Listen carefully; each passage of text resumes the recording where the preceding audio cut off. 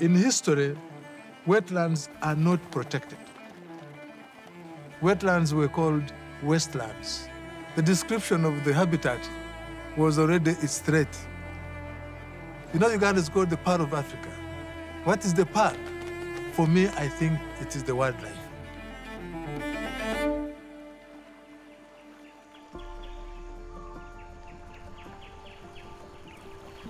We have got about 1,070 species of birds. About 230 of those species are wetland birds. This beautiful diversity of species is threatened because the habitat is going. The wetlands already had been drained. The forests had been cut down. That's where I started thinking something needs to be done. In 1994, 1995, I was a member of the team that conducted the first wetland survey of Uganda. We identified conservation areas that were outside the main protected area network.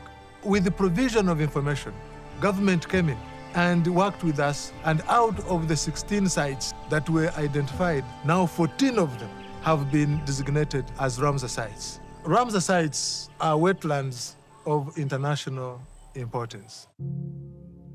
He has been at the steering wheel for the designation of Ramsar sites. And this is not a very small achievement. Other countries have very few. But that is not enough. Designating an area without full protection doesn't actually protect the area.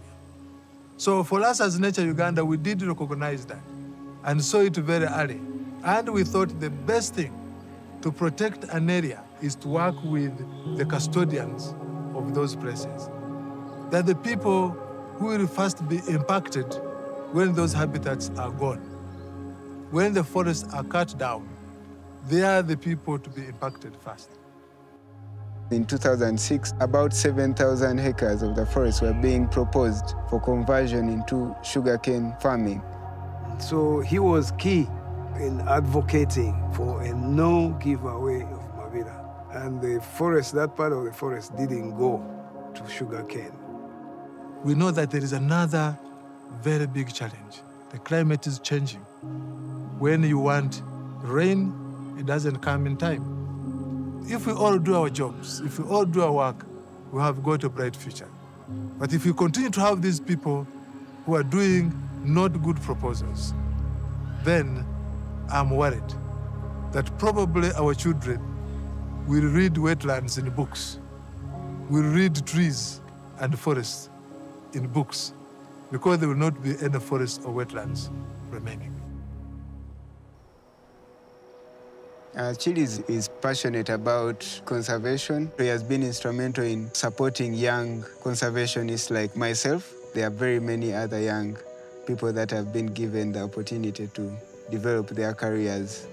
Birds are very nice. They're very beautiful. I loved them when I was still young. I used to go out and look for birds. In fact, I was arrested probably about 6 times. They would not understand why a young man would be going around with the binoculars.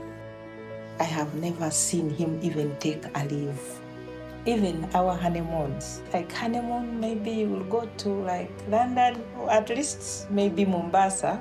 But imagine we went to a national park. I think we've done a very good job, but I think our target is to do a little bit more. We have lost enough. We cannot lose anything more.